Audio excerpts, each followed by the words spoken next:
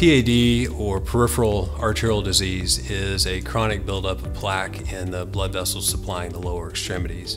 The risk factors include smoking, hypertension, hypercholesterolemia, and diabetes. It's often associated with vascular diseases in other beds, such as the coronary arteries. Typical symptoms of PAD include a cramping or fatigue in the muscles of the legs with walking a particular distance. In its more serious manifestations, it can cause pain in the feet at night and even ulceration. Ultimately, there's a risk of limb loss, and so early intervention is key.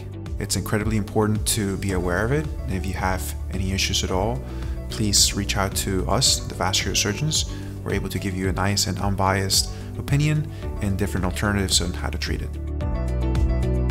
Peripheral arterial disease is a spectrum of disease which is often confused with other conditions. So symptoms can be kind of vague. Leg pain is a common thing for people with lots of other comorbid conditions, and sometimes people will blame it on something else while not realizing that peripheral vascular disease is the real problem.